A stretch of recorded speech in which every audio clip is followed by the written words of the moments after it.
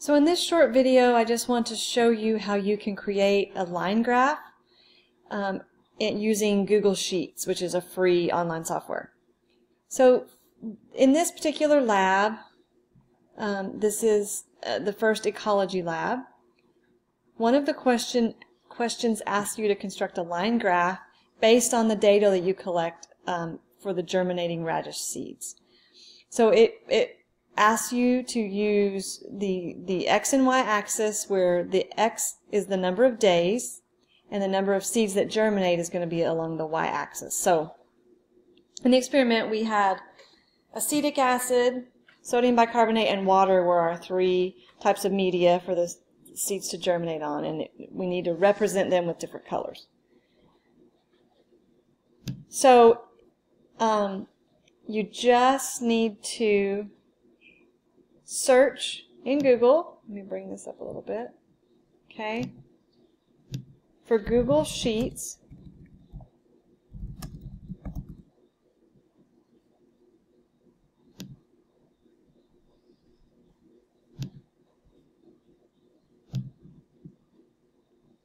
here we go. We're going to make a new spreadsheet.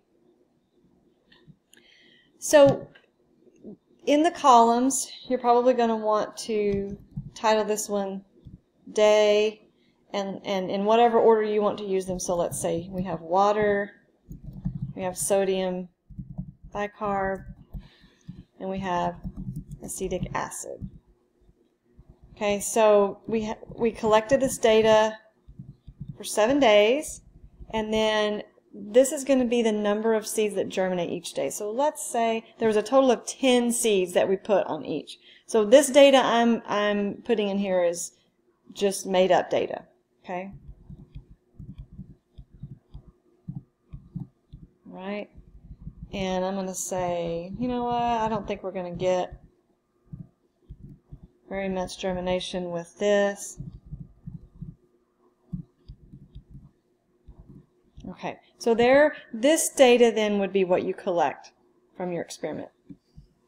Now we want to create a line graph, so we need to go up here to we have the little icon of a chart. Click on that. We select, let me move this over so you can see this. We select that we want a line graph. Okay, and then we're going to need to select our data ranges. I'm going to move this graph over just a little bit. This can be used to continue to edit our graph. Okay, so our x-axis, once we click on x-axis, we're going to select the data that we want to be on the x-axis. So it told us that we want the days of the week, or the number of days in the experiment to be in the x-axis. So I'm just going to select that and say OK. And then we're going to have several series. So one range of data is going to be our water series. Oops. Let me reselect this. Add a series. Okay.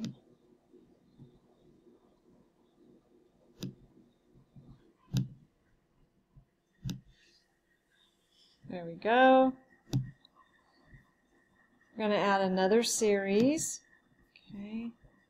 So for each of our treatments, one's water, one's sodium bicarbonate, and one's acetic acid, we're going to have a line for each of these.